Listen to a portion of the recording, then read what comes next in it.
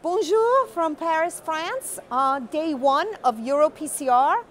I'm here. My name is Mehran from Mount Sinai Hospital in New York, and I have the pleasure of having my colleague, friend from Marseille, Cuisset, who presented at the late-breaking trial this morning, a very important trial, a trial that really sets in question the issue that we clinicians face almost every day, thinking about switching out the potent P2Y12 inhibitors onto a less potent, like going from prasugrel, ticagrelor to clopidogrel. His question sets the stage for what do we do for ACS patients in whom the guidelines tell us 12 months of therapy. Can we cut that short and go to clopidogrel without causing ischemic events, but reduce bleeding? So with us is Thomas. Thomas, tell us what you did in TOPIC. Yeah, in the TOPIC study, we included ACS patients free of MACE at 1 month who were treated with PCI. And they were treated with DAPT, including aspirin and new P2Y12 blockers, namely prasugrel or ticagrelor. And patients were randomized between switch DAPT with switch to aspirin and clopidogrel, or the standard of care with unchanged DAPT up to 1 year. And the patients were followed up to 1 year post-ACS. We randomized 323 patients in each group in the switch and in the unchanged DAPT groups. And at 1 year, we observed a reduction of the primary endpoint, which was related to a reduction of bleeding complication in the group of patients we were switched after 1 month. And we did not observe any difference for the different ischemic events, including the stent thrombosis between the two groups in this study. So you were able to actually take patients with acute coronary syndromes, and your premise was really correct. A lot of the ischemic events happen early. I saw you present that. But the bleeding is a gift that keeps on giving, keeps on giving. And so you said, well, after a month, maybe we're done with this potent therapy and we can go to a lesser potent therapy and still preserve the patients. What do you think is the biggest limitation of your study? I think it was a single center and open label study, which is one methodological limitation, but also the sample size, because we say that we have 650 patients more or less.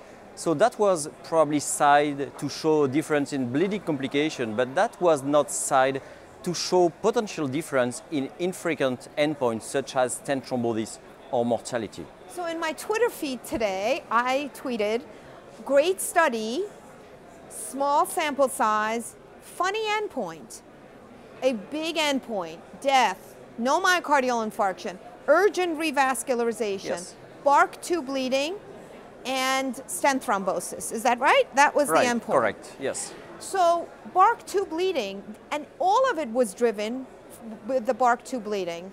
Why not TIMI major minor or BARC3 and more bleeding? That was related to the sample size of the study, and we use a quite liberal definition of bleeding. And if we look at the BARC bleeding 3, 4, or 5, we observed a numerically lower rate of bleeding in the switch DAPT group, but which was no longer statistically significant because of the sample size.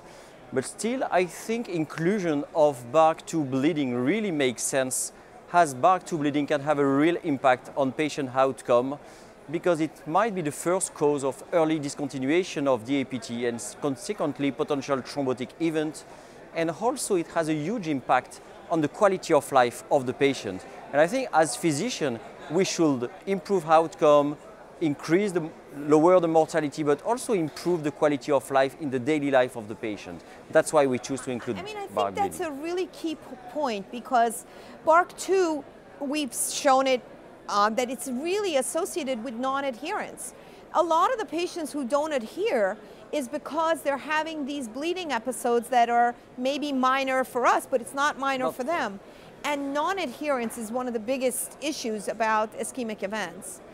I guess the big issue to everyone's mind is it safe to do this? Safe meaning, can I really be sure that I'm not going to have stent thrombosis? Do you think we have to choose patients better, or do we need a bigger trial? Yeah, I think that's a very good point, Roxana, and looking at the sample size of the study, and as we had for any question on antithrombotic strategy, now I think that we have two next challenges. The first one is probably to confirm those results, that it's safe to switch after 1 month, either in large registry or in larger randomized controlled trial. And the next challenge will be to select which patients are the good candidate to be switched after 1 month, and in which patient it's probably safer to keep potent P2Y12 blockers up to 1 year without switching after 1 month. So when you switched, one other question, I know this paper is going to be open to the European Heart Journal today online. I mean, incredible.